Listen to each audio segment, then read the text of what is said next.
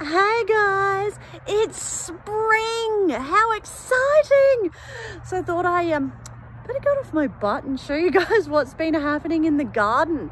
I did not do a huge amount over winter. Like, winter is far less of an exciting time to be gardening. You know, there's still plenty that we can do, and I did a little bit of pruning and kept the maintenance happening and all of that sort of stuff, but not a huge amount of gardening. However, in the last few weeks, I have had some amazing landscaping work done, and I have had that done so that now that it's spring, we have some really exciting things to do in the garden. And I can't even tell you how happy I am with the outcome of this work. What started as one bit of landscaping turned into 3, and I love every single one of them. And I am so excited to see what happens in the garden during spring now that that's there, and kind of, I guess, just enjoy it. Like, I'm about to show you, but the definition in the yard because of this landscaping work is superb, and I am in love with it. So anyway, let me turn this around and let's go and have a look at the 3 different bits of landscaping that I had done in the yard. So the first thing to look at here is the edging on the shade garden, and the fact that I've actually mulched the whole shade garden. So this edging is a Corten steel. It's supposed to go this like rusty color, and it's just given the shade garden the most beautiful definition. So I wasn't originally planning on doing this, but the guys were here and I was working away in the shade garden, and I was getting really annoyed that I couldn't get a nice line. And so I asked them what we could do, and this is the outcome. And oh my gosh, in love with it. Just that definition, the nice, tight, sharp edge is so beautiful. And the fact that I was then able to mulch the whole thing, this took 2.5 ute loads of mulch. So I'm really happy with this. I'm really happy that I've mulched this end of the shade garden because I've never done that before. I have been very lazy, but look at how beautiful that looks. Daffs have been going strong, nearly run out, but I'm just so happy with this space, and I'm hoping that all my perennials come back. The grasses are starting to, so we'll give it a go. Love this area. Next is the veggie patch, and I've had that lined as well, and oh, I love it. Just the definition is so beautiful. Now these bricks came from APC Paving. They are, I don't know, maybe 30 centimeters, a beautiful gray and a rustic kind of edge, so you can see they're uneven, and they're supposed to be like that.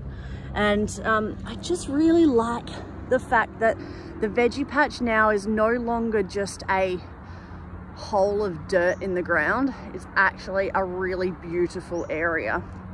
Now I have spent a couple of days working on the irrigation. So the 19 mil comes up here, and that is going to trench all the way back to the water supply over there. So I need to trench that still. But the 19 mil poly goes around the whole outside of the patch.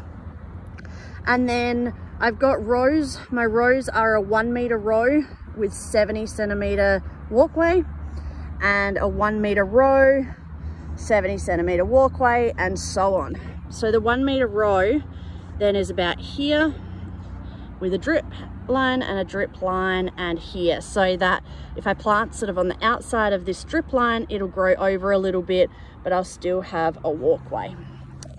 Now from the 19 mil, I've reduced to 13.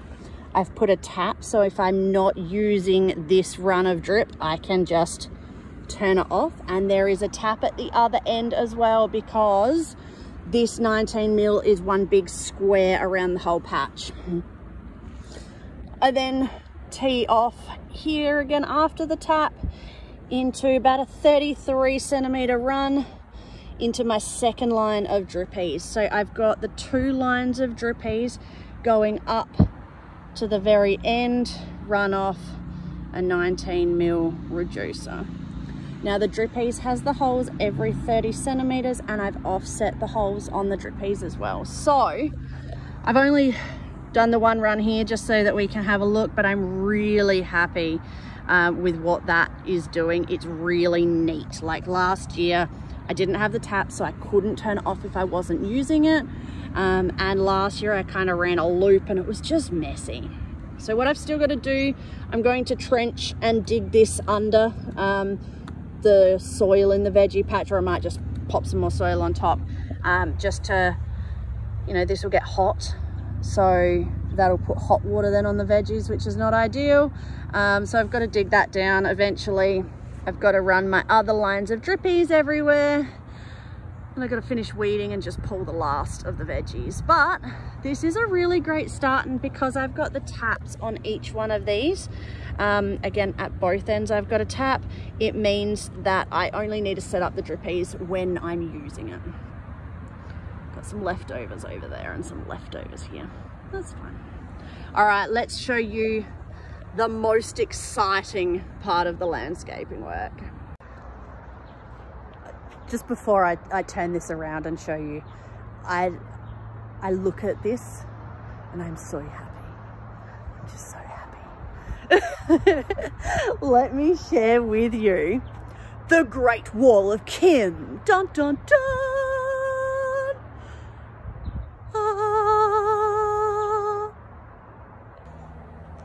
Alright, so this project is actually what started the whole landscaping work, all 3 sections. So you may remember that this ground came up and up to the fence about yay high, but really heavily sloped, just dirt with weeds and grass. Really hard to maintain. I couldn't mow my lawn, so I had to whippersnipper it all the time. It just was always ugly, always messy, and it was an unusable space. So I thought, let's build a planter box wall in here, and this is what we've ended up with.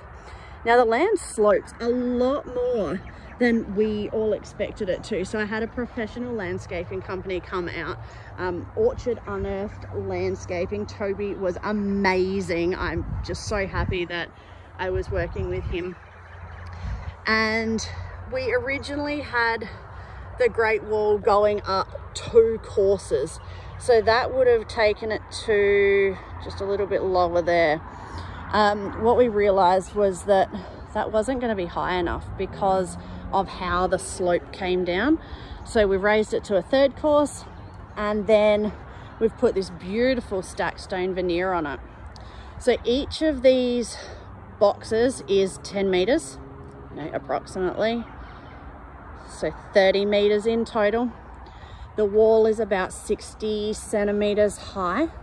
60 centimeters, does that sound right? That is right, because the blocks were 20 centimeters. Anyway, it comes just up to above my knee. Got this beautiful capping on it that matches in with the stacked stone veneer really, really well, and the guys spent an incredible amount of time making this look just so beautiful. So it's a wall that we've then stuck this to, and doesn't it look spectacular? Now we've got all of this dirty, dusty, sandy loam shit at the moment because of course it's been winter. It was messy and just muddy by the time they tromped everything back and forth. We've also run irrigation to the whole thing, so I will set that up shortly, and I'm currently starting a whole heap of seeds that are going to go in here of all different types of flowers. So I've decided that this year is the year of flowers for the Great Wall. So I've got some nice big tall ones, I've got some sunflowers, I've got some short ones, lots of vibrant colors. Eventually I will have to do something about that fence behind the Great Wall, because the Great Wall looks spectacular and the fence looks fugly. But anyway, that's fine. Anyway, guys, I am just in love with this. The definition it adds to the yard, just the beauty of it, the fact that it is somewhere now for me to just sit down. Like, I can take a seat as I'm working in the yard and just observe, and it's just beautiful. I also love that the edging of the veggie patch matches the Great Wall really well. Like, the color scheme is on point. And how beautiful is it going to be when the grass grows back, which won't take long, you know, it's already starting to peek through. But also when I've got this chock full of vibrant, beautiful color. It's a bit muddy and boggy down here. I've got to bring in some more sandy loam and just level this out. Again, didn't realize how much the land sloped. So anyway, we've got veggie patch edged, ready for an amazing year. I weed like weekly and it still comes back, but anyway, we'll get on top of that. We've got the Great Wall, which looks spectacular, and I mean, give it another couple of weeks and the grass will have grown back through here. It will look even better. And we edged in the shade garden, and all of this is on top of me keeping the lawn spectacularly beautifully mowed. Haven't done anything with these beds yet. Still not 100% convinced it's what I want. I mean, they've been here for a while, but I'm just putting it off. Chicken coop is just overgrown with weeds, but that's fine. It's not a problem. And because it's only just gone spring, we're not getting a huge amount of light in the veggie patch yet, but that will fix itself up during summer. So anyway, guys, that is my beautiful landscaping work. I am so happy with how the garden's looking at the moment. Everything is on point. It's beautiful. And I am a happy, happy camper. So that's it. That is my update, my tour.